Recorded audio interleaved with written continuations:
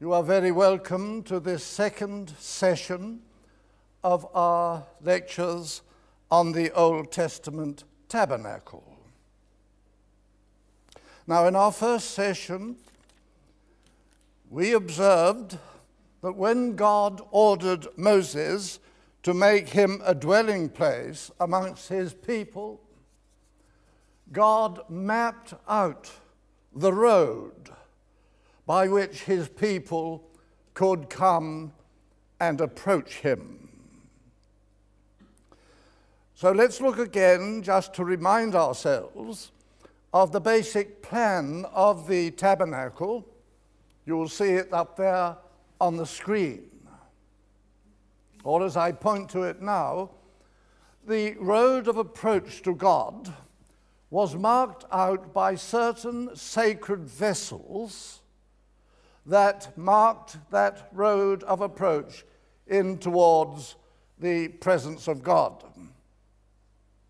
There was first of all this very large altar called the bronze altar, at which sacrifices were offered and the blood of animals shed, that God might forgive his people. For the testimony of the Old Testament is this, that without the shedding of blood, there is no forgiveness. And I have given you, says God of the great ceremonies on the Day of Atonement, I've given it to you to make an atonement, for it is the blood that makes atonement for the soul by reason of the life that is thereby laid down. Then, in the second place, comes this bronze laver that was filled with water.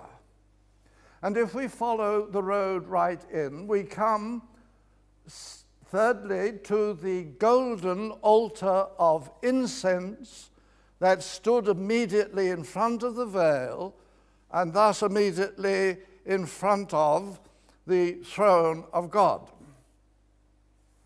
There were two other vessels here in this first compartment, the one on the right hand being the table of the bread of presence, and the one on the left hand being the golden lampstand.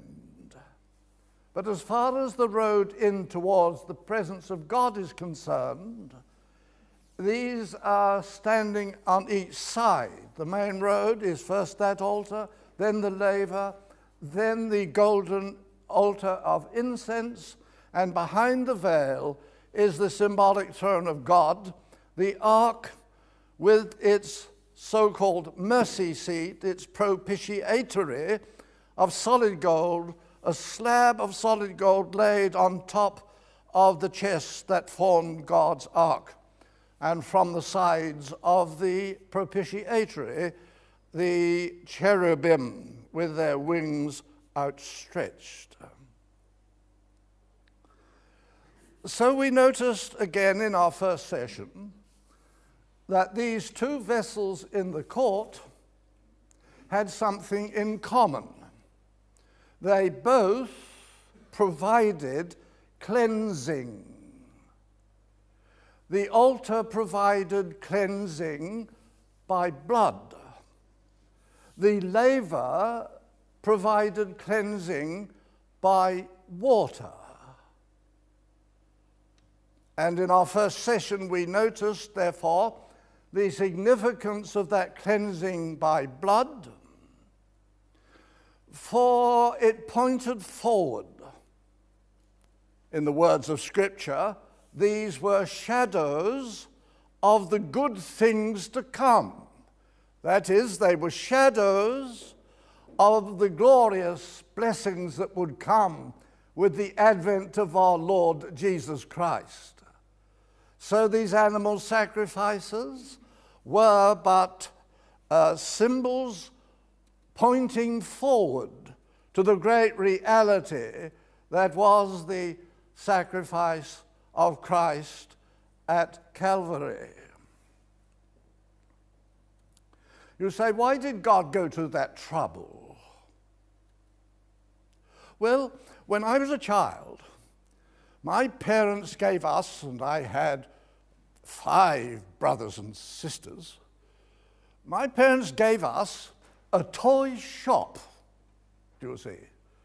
It kept us quiet, perhaps their hope was, of a wet Saturday afternoon. And it was a shop that sold sweets, you see. Of course, the girls were in charge of the shop, how not? And they dispensed the sweets. And then we were given money.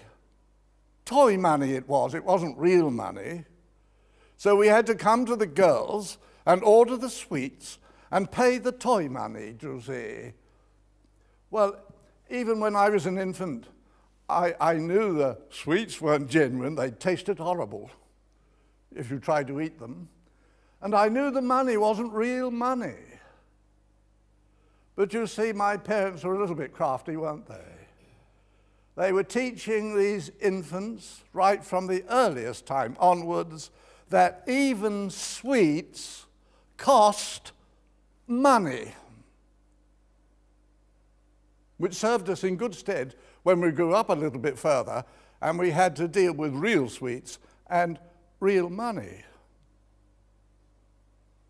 And God, in his mercy to the people of Israel in their spiritual infancy, you'll excuse the phrase, won't you? He taught them the cost of sin. The shedding of the blood of animals, if you'll excuse the term once more, was toy money. It was impossible that the blood of bulls and goats should put away sin. Poor dears, the animals know nothing of a bad conscience. It's we human beings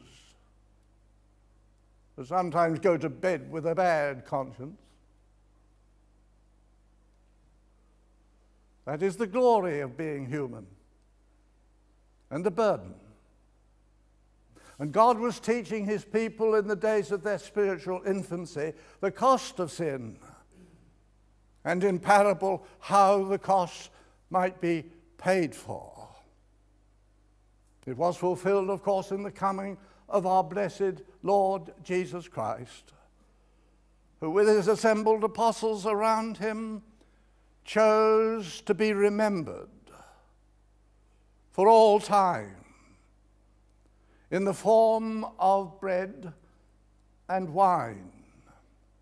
And of the wine, he said, "This cup is the new covenant in my blood, which is poured out for many." Thus do we remember our Lord primarily as the one who gave his body and his blood for the forgiveness of our sins. But tonight we come to the laver, and it provided cleansing by water. And we can ask ourselves, therefore, at the beginning of our study, why did there have to be 2 types of cleansing? Cleansing by blood and cleansing by water. Our immediate next step, of course, is to ask ourselves whether the Christian gospel offers us 2 kinds of cleansing. Does it speak of cleansing by blood and then of cleansing by water? And the answer, of course, is yes, it does indeed. I can cite you the verse if you care to mark it, the reference at least. Hebrews epistle and chapter 9, beginning there to read from verse 11. Hebrews 9 and verse 11. But Christ, having come a high priest of the good things to come, through the greater and more perfect tabernacle, not made with hands, that is to say, not of this creation, nor yet through the blood of goats and calves, but through his own blood, entered in once for all into the holy place, having obtained eternal redemption.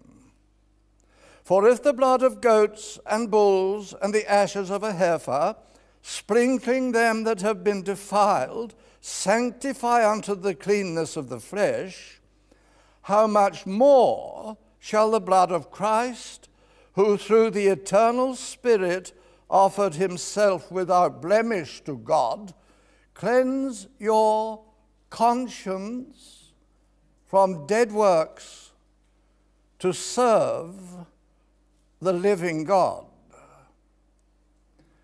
And we notice at once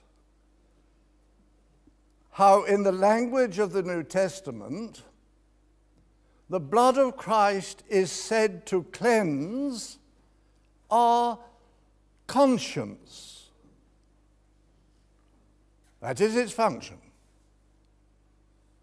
Because when we human beings sin, our conscience, if it is still working, sometimes the conscience doesn't work, does it? I have an alarm clock, and very often it goes off too early in the morning.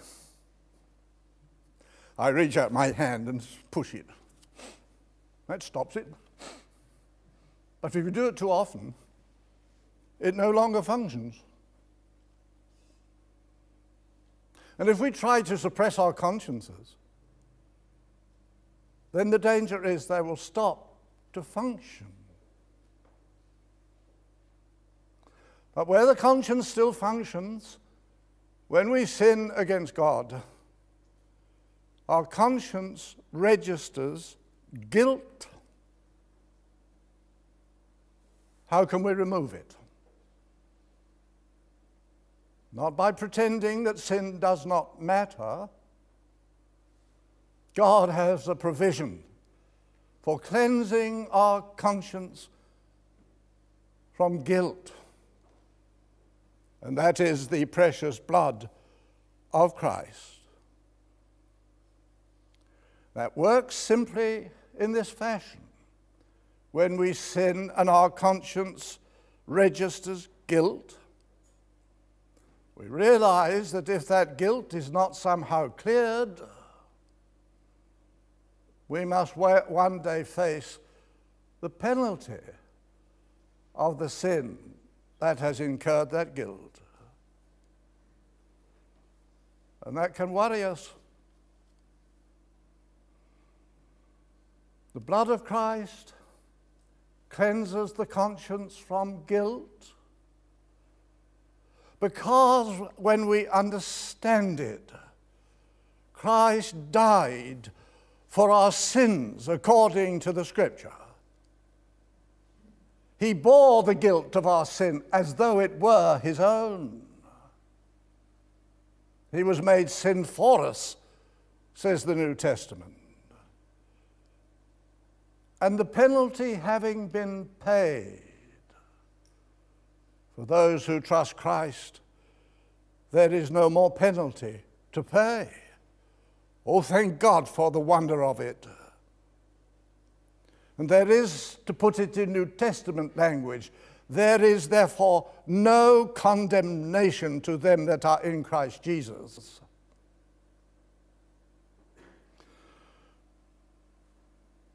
So then we have, through the blood of Christ, cleansing of the conscience from guilt. Why then do we need any further cleansing? The cleansing by water that the New Testament speaks of is to be found, for instance, in the Epistle to the Ephesians and chapter 5. Epistle to the Ephesians in chapter 5, beginning halfway through verse 25. Paul is in process of urging Christian husbands to love their wives. And the standard he holds up to them is the standard of Christ's love for the church. Even as Christ also loved the church and gave himself up for her, that he might sanctify her, having cleansed her by the washing of water with the word, that he might present the church to himself, a glorious church, not having spot or wrinkle or any such thing, but that it should be holy and without blemish. So here we have it explicitly said, there is for us God's provision of cleansing by water. But this time, it is not for cleansing our conscience from the guilt of sin. It is for cleansing our personalities from what the Bible here calls spots and wrinkles and all such things, which I want to suggest are defects in our personalities and characters. There's a difference between guilt and wrinkles and carbuncles, is there not? You'll say, here's a good man, and he's just bought a new car, so he now has two cars. And he goes to work in the old one, being a gentleman, and his wife is given the new one, you'll see. And she goes downtown, and you know what cars are, have a mind of their own, and it bashes into some other car and bumps the side of the car very badly. So she comes home and cooks him a very good dinner. And then when she thinks the time is right, she spills the beans. She said, you know, I was downtown this afternoon. You were, yes. And I saw my friend, you see, Phyllis. And while I was talking to her, the stationary car in front reversed somehow. Or somehow it happened, and it hit the side of our new car. And the husband says, you're not telling me, have you? You'll bash up the new car. And at first he's irate. Oh, but he sees the tears are coming, and in his mercy, he relents, you'll see, and says, never mind. You weren't hurt, were you, my dear? No. Well, no, it's only a bit of iron, and well, I'll pay the bill, yes. What a nice chap he is.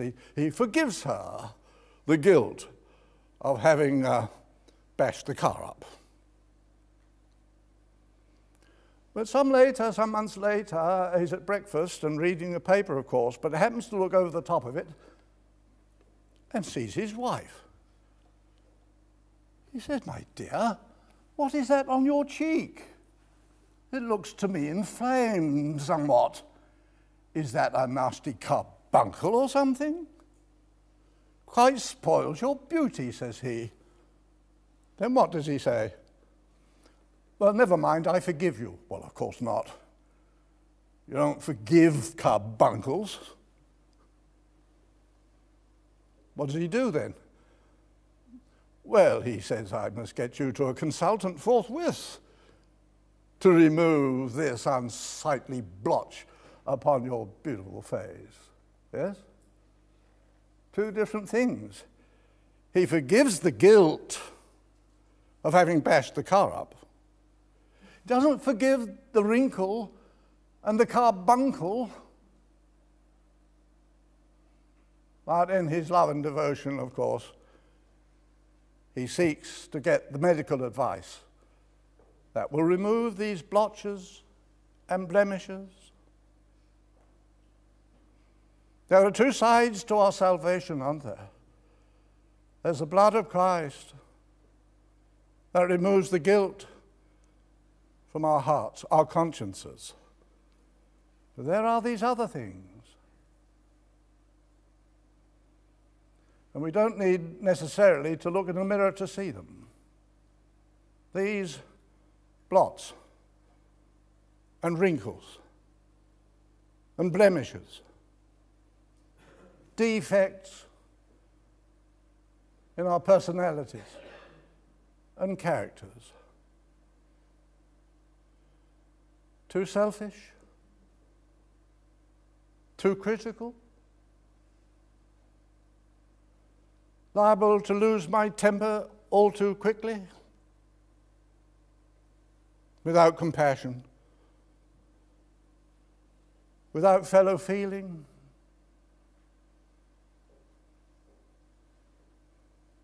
Enjoying a bit of gossip? All those unpleasant and sometimes ugly things that stem out of our imperfect personalities and characters, blots and blemishes. As people will say, well, he's a very nice man, but, yes, but. Does it matter? If the guilt of our sin has been put away, and we're guaranteed that there's no condemnation to them that are in Christ Jesus, do these defects in our personalities and character matter? Well, of course they do. And we are told in these heart-moving verses that Christ, in his sheer love for his bride, that is the church of Christian people, gives himself in his love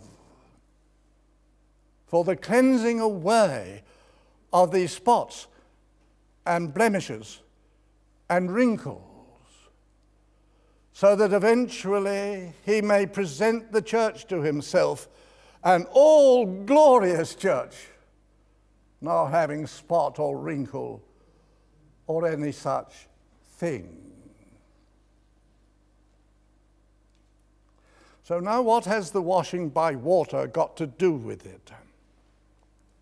Let's do a little research, and first of all read the Old Testament scriptures about that laver and see what its position was and what its use was.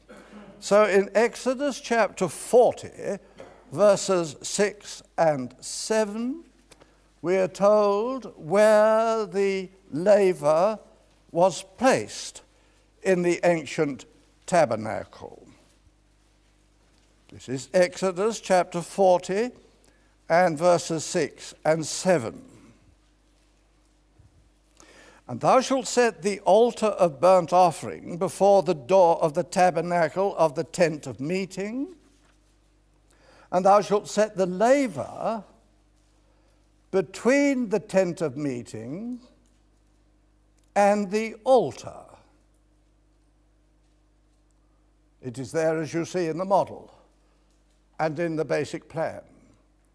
It stood between the door and the altar. That will become important when we now think of its usages. Go back in Exodus, if you will, to chapter 29.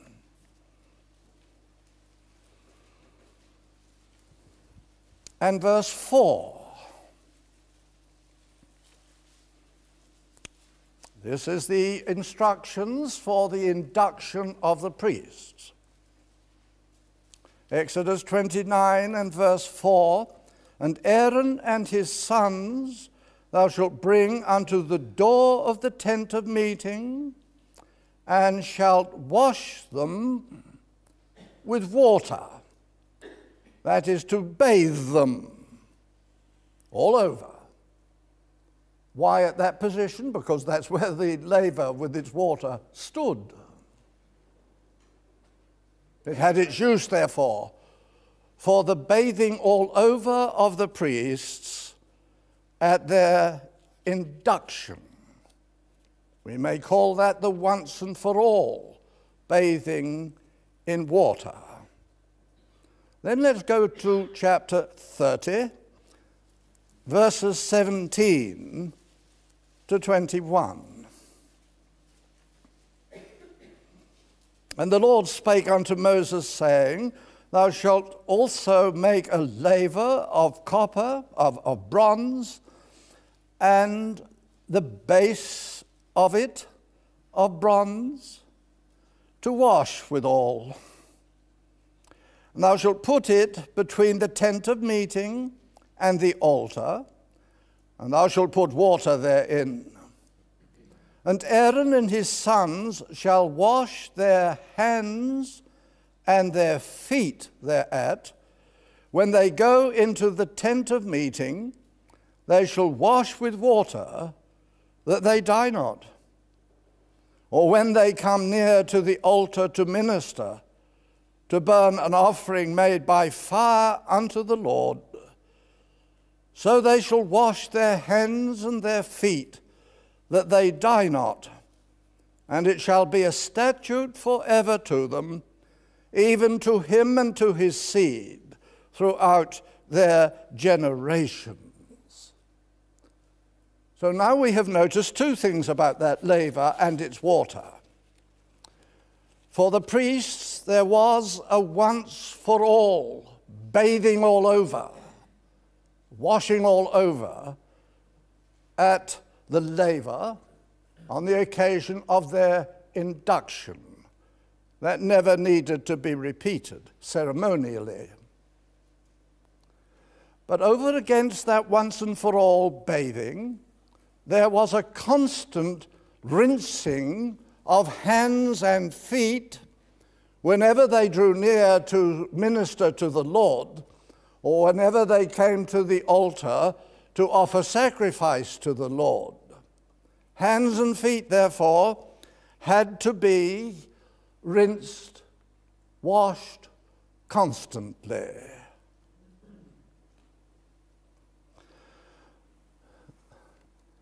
But that too was a shadow of the good things to come, wasn't it? For I'm now going to quote you directly from the New Testament and from a lesson that our Lord Jesus taught his apostles in the upper room just before he went to die for them on the cross at Calvary. And for that purpose, I read at some length from the Gospel by John and chapter 13. The Gospel by John and chapter 13.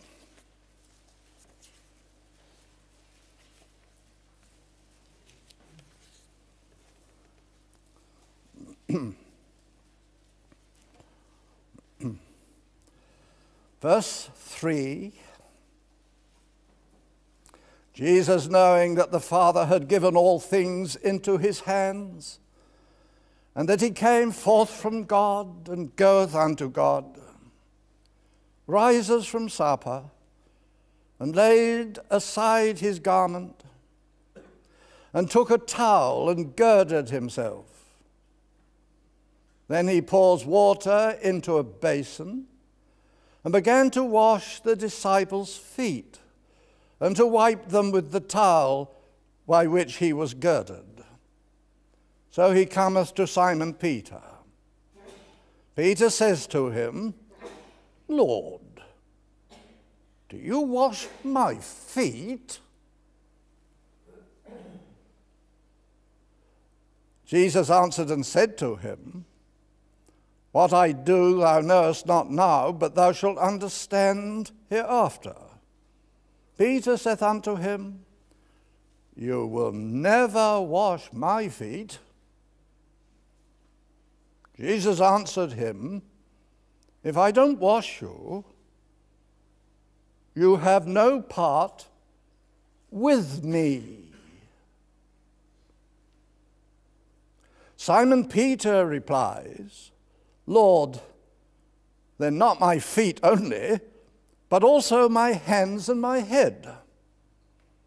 Jesus says to him, "He who has been bathed, that is, bathed all over, needs not except to wash his feet, but is clean every bit of him. And you are clean, but not all, for he knew him that should betray him. Therefore he said, you are not all clean."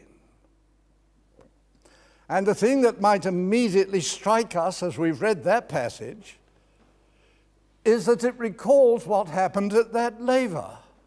There was the once and for all bathing all over in water, followed thereafter by a constant rinsing of hands and feet in the water of that laver whenever they came to minister to God.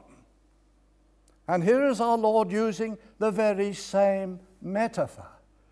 He talks about a bathing that is all over, that needs not be repeated.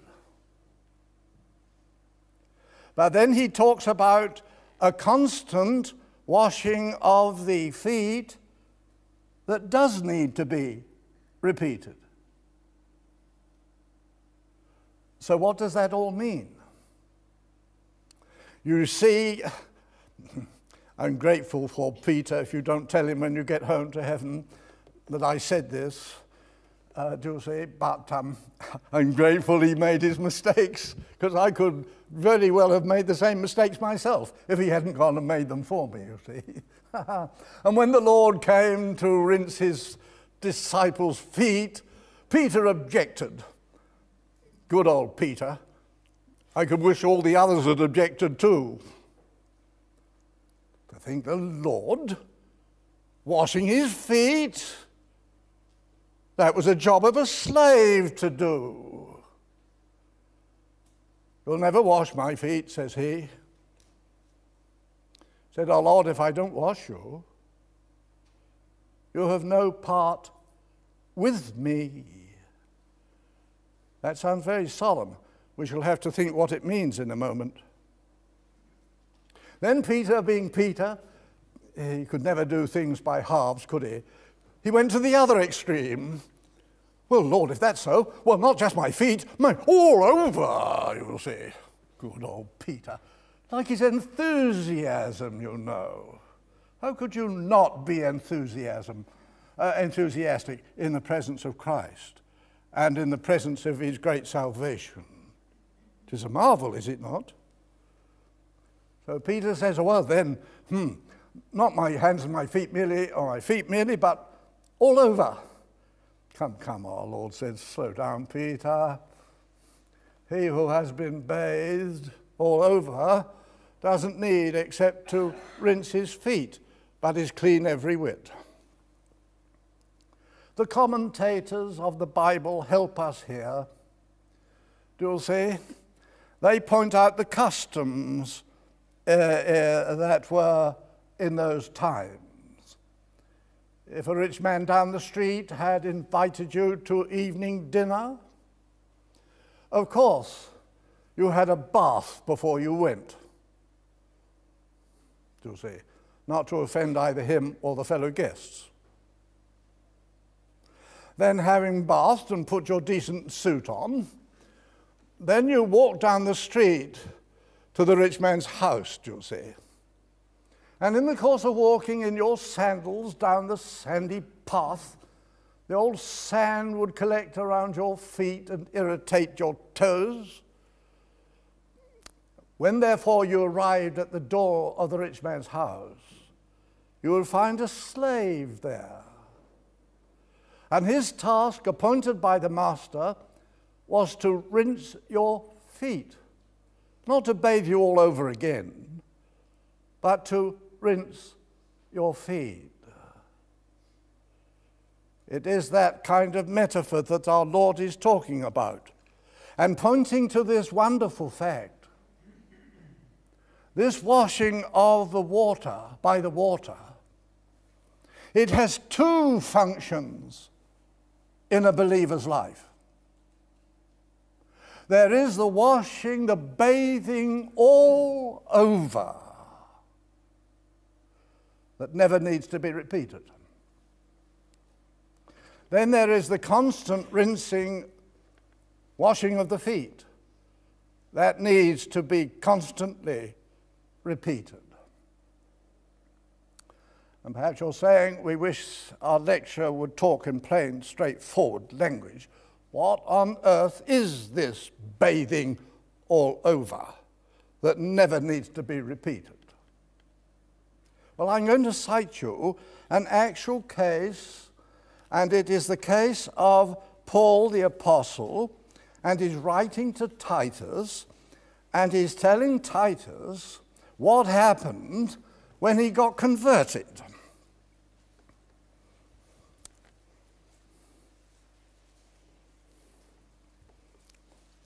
Titus was working in Crete. He and Paul had both evangelized in Crete. Now Paul had left Titus behind to appoint elders in each of the churches they had founded. But the dear Christians in Crete at that time were difficult characters, you'll know. One of their own number, a poet of their own, had said, according to chapter 1 of Titus, that Cretans are always liars. They promise to take a Sunday school class for you, promise most faithfully, and then not turn up. How do you run a church like that? Now, always liars, evil beasts. They tear your character to pieces by their gossip.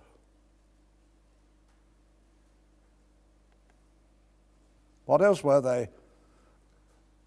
Gluttonous, evil-bellied, says the Authorized Version. That is, they took everything they could get and gave nothing. Difficult characters, weren't they? I hasten to add that Christians in Crete nowadays are not like that, or not all like that. I had some very dear friends in Crete, and they were marvelous believers. But this was first generation, converted from paganism. What about these defects in their characters? And what practical provision has God made for dealing with these personality defects, both in the Cretans and, of course, in us? Let's read from chapter 3, where Paul says to Titus, put them in mind to be in subjection to rulers, to authorities, to be obedient, to be ready unto every good work, to speak evil of no man, not to be contentious, to be gentle, showing all meekness toward all men. Oh, you might think that's a tall order for Cretans. Wow. I met a gentleman when I was in Crete, up in the mountains. His wife had got converted.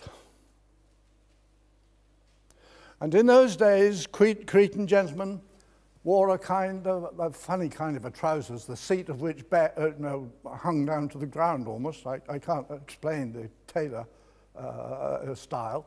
But they had a big sash round their middle. And in the middle was a mashera, a dagger, of course. And they knew how to use it. When his wife got converted, he vowed to kill her. Mercifully, he was taken ill before he got the chance,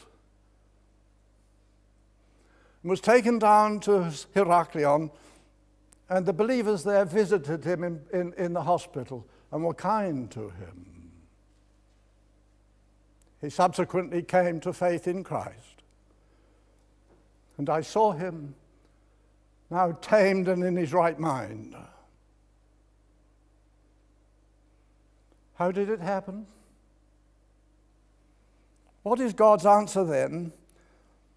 Well, Paul says in verse 3 to Titus, "For we also ourselves were in days gone by foolish, disobedient, deceived, serving divers lusts and pleasures, living in malice and envy, hateful, hating one another." Paul is telling Titus, don't act as if you were superior, Titus. We preachers ourselves had our defects. What did God do with them? Here's Paul talking still. "But when the kindness of God our Savior and his love toward man appeared, not by works done in righteousness which we did ourselves, but according to his mercy he saved us through..." You say, surely through the blood of Christ. It doesn't say so here. Because Paul is not dealing with the guilt of sin. He's dealing with personality defects. He saved us. Now let us listen particularly well. "But according to his mercy he saved us through the washing of regeneration and renewing of the Holy Spirit, which he poured out upon us richly through Jesus Christ our Savior." Oh, God be thanked. God has made provision not merely for the cleansing of the guilt by the blood of Christ. He's made provision for the dealing with our personality defects. How? And this is something to praise God for. Not by saying, now look, you're saved now, you're forgiven, and you're right ready for heaven. Now try your hardest to improve. No. He saved us, says Paul, not by works done in righteousness which we did ourselves. He saved us through his mercy by the washing of regeneration, new life. Nothing short of it. That once and for all washing, performed by the Holy Spirit, that wonderful renewal, saved us by the washing of regeneration and renewing of the Holy Spirit, which he poured out upon us. Notice the metaphor. He poured out upon us. This is the great work of regeneration performed for a repentant believer in the Lord Jesus Christ. The bestowal of God's Holy Spirit, the work of regeneration. I'm not preaching you anything new, I trust, nor subversive. For you will all remember what our Lord Jesus said to Nicodemus, now will you not? Our Lord said to Nicodemus, unless a person is born from above, he cannot see the kingdom of God. Nicodemus didn't understand it. How can a man, when he's old, enter his mother's womb again and be born? Didn't make sense to him. Are you the teacher in Israel, the rabbi concerned with teaching Israel, and you don't know these things? Except a man be born of water and the Spirit. How should Nicodemus have known about that? Well, he was a rabbi, of course, and knew his Old Testament like the back of his hand. Then why hadn't he taken notice of those great chapters in Ezekiel where God prophesies the restoration of the nation of Israel? And he likens them to bones of men and women that have long since dead, cast out on the earth. How should they be revived? And the first thing is, according to that prophecy,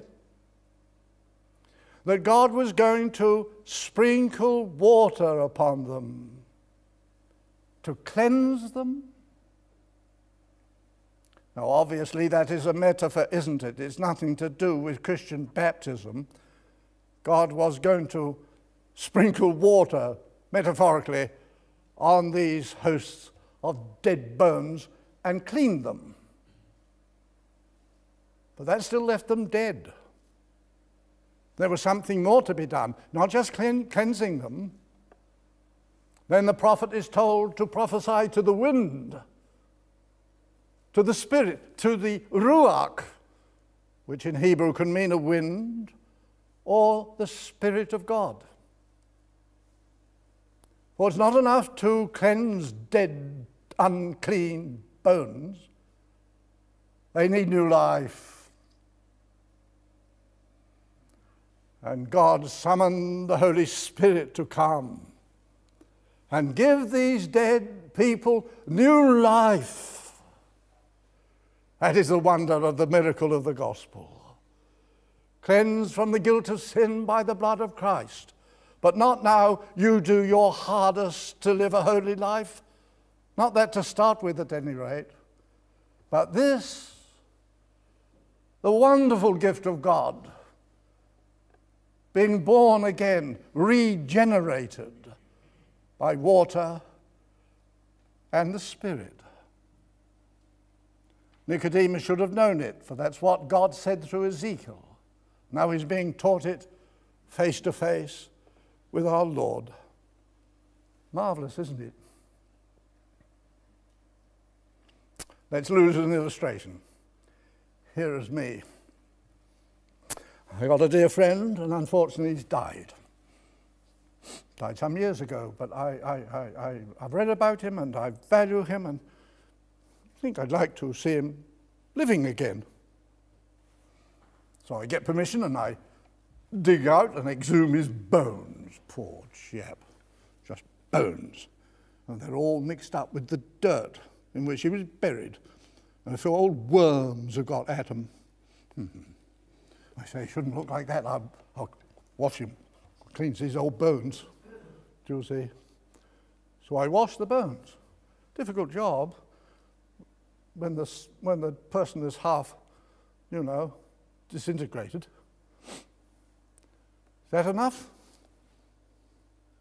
No, of course not. You want new life. I can tell you how to get it.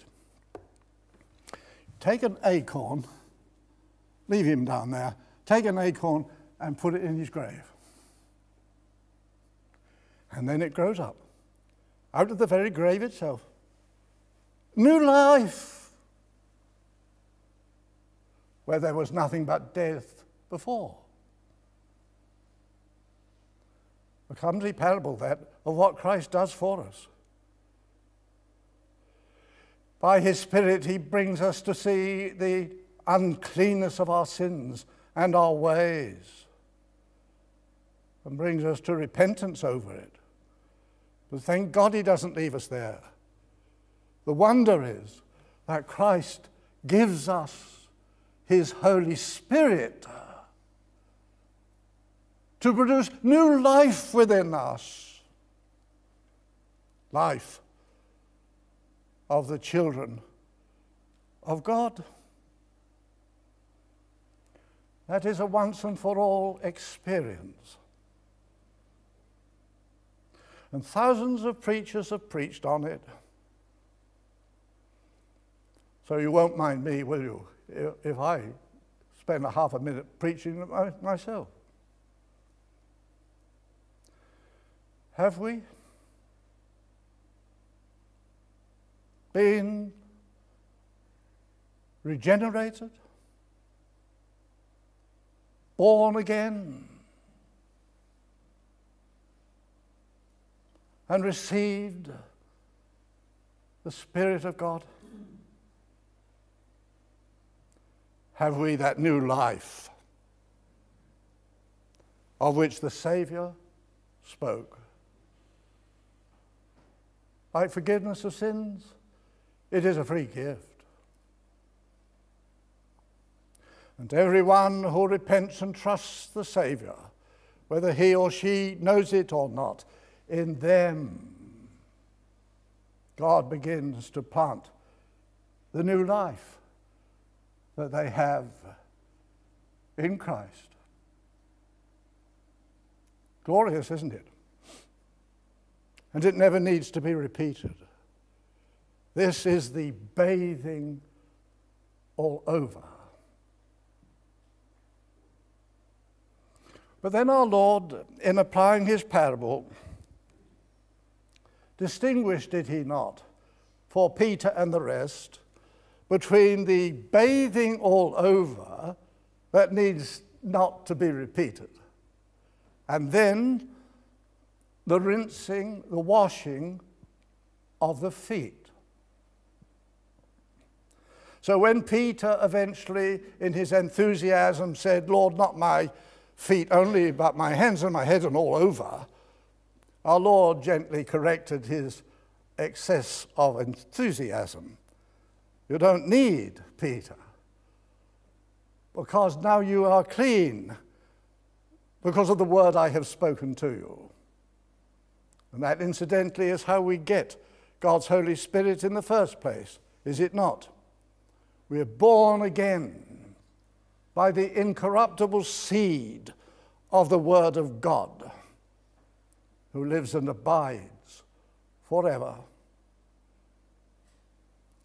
But then our Lord insisted that in addition to the once and for all bathing that needs not to be repeated, that Peter, like the rest of us, would need the constant washing of his feet. Because, as the preachers put it, as we walk this world and can't avoid having contact with it, sometimes our minds and then our actions become dirtied.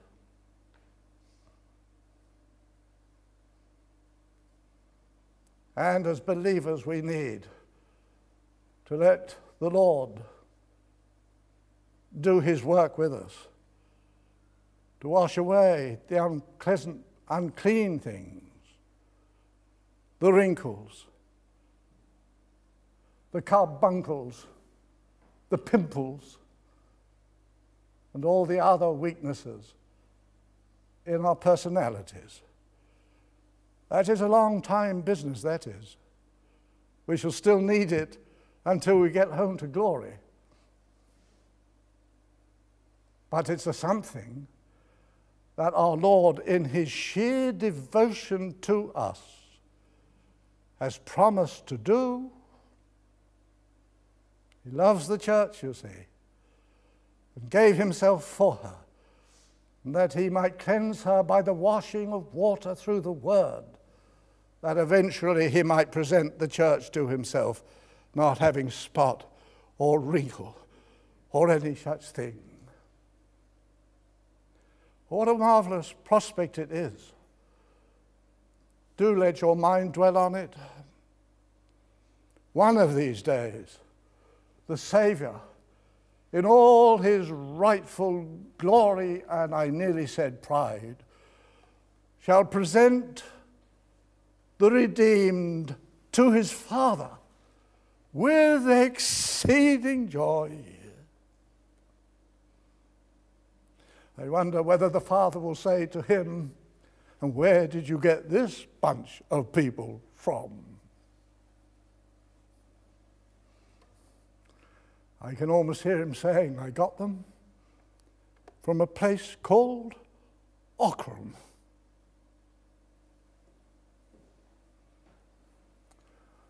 And the vast multitude of the redeemed won't know where Ochram was or is. Never mind. Part of the bride that Christ shall present to the Father without any spot or wrinkle or any such thing. The constant rinsing, the washing of the feet, therefore. Why is it important? Well, as our Lord observed to Peter, if I don't wash your feet, Peter, you have no part. Now notice exactly the preposition he now uses. He doesn't say you have no part in me. He says you have no part with me. With him in what? In his work of evangelizing the lost. In his work of tending the redeemed. Here's me. And you know what? The young chaps, I'm tempted sometimes to call them louts, do you see? And they will play football across the road. And standing up against my laurel hedge that I have tended with great care over the years, they kick footballs. And the man that's supposed to be in goal doesn't catch the ball, and he goes right through my hedge and breaks the whole thing down. And I boil inside. And in that moment, suppose I saw their parents coming, and perhaps I say to them, now, look here, I'm tired of these brats of yours destroying my hedge. And I carry on like that. And just as they're going away in disgust, I say, oh, and I've forgotten, we've got some special gospel meetings on at our place. Would you like to come to our gospel meetings? What do you suppose they would say? And if as a businessman I've done a sharp deal with them, how can I then sincerely invite them to hear the gospel? Would they even come? If you don't let me begin to cope, says Christ, with those defects, then you will not have part with me in my work of seeking the lost and tending the redeemed. Or it will be limited. This then is what is at stake.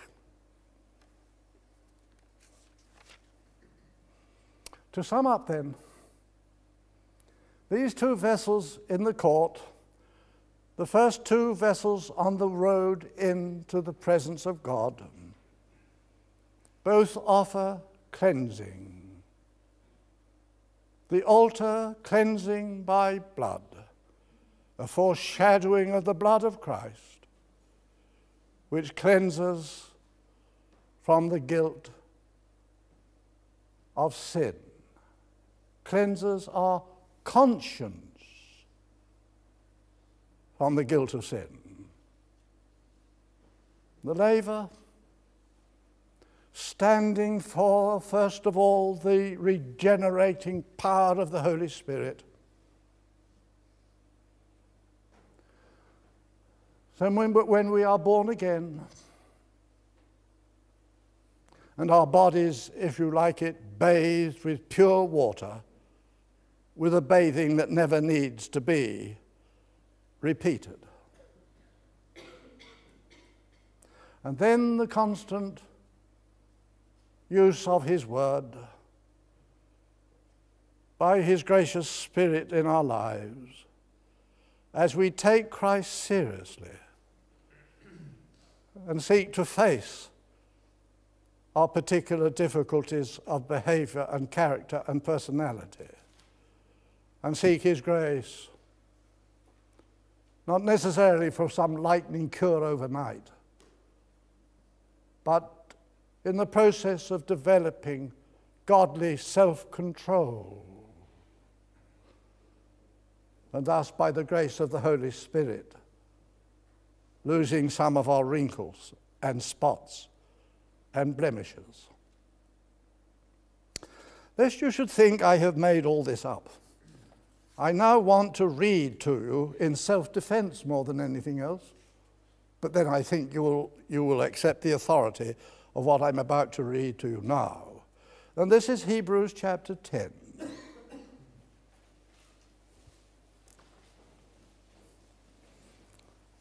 And I shall read from verse 19 onwards. Having therefore, brethren, boldness to enter into the holiest of all by the blood of Jesus, by the way which he dedicated for us, a new and living way through the veil, that is to say, his flesh, and having a great priest over the house of God, let us draw near with a true heart in fullness of faith, having our hearts sprinkled from an evil conscience. That is, as you see from the verb sprinkle, sprinkled by the blood of Christ. Nowhere in the New Testament does it speak about our bodies being bathed in the blood of Christ. Our clothes sometimes are said to be washed in the blood of Christ, but not our persons. Here is the word to be used. You say, our hearts sprinkled from an evil conscience, that is, by the blood of Christ. And our body, pray notice this next bit, washed, bathed all over, the same word as our Lord used in John 13. Our body washed with pure water. The cleansing and regenerating power of the Holy Spirit.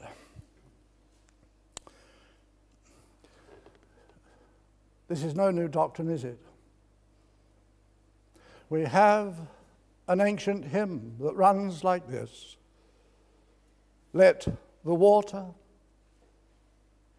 and the blood from thy risen side which flowed be of sin the double cure. Cleanse me from its guilt, that is, by the blood of Christ. Cleanse me from its guilt and power, that is, by God's Holy Spirit. My time is gone. Can't resist telling you a secret. Well, it's not so much of a secret, you see. And I speak of something that goes quite beyond me. That laver was made of bronze. And you say, where did Moses get the bronze from to make it? The book of Exodus tells us he made it from the mirrors of the women who served at the tabernacle. Marvelous women. I can speak from experience. But mirrors were very important to ladies in those days. They didn't have glass mirrors, of course they didn't. They had made of bronze and beaten as best they could, and they were inclined to distort the face, you see, somewhat. But the dear ladies put up with that, you see, because, well, the use of mirrors is important, as it is to gentlemen too, particularly when they shave. And mirrors were expensive. And they surrendered this means of bodily beauty for spiritual sanctification. That's not to say that Christian women or Christian men should look frumpy, but God help us to get our proportions in life well balanced,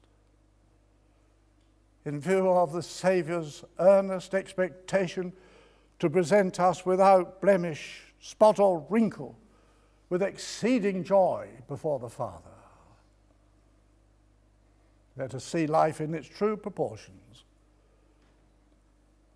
and put the greatest emphasis on our progress in spiritual holiness.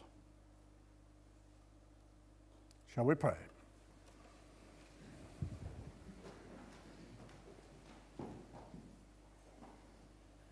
Blessed Lord Jesus, we have spent long tonight listening to thy word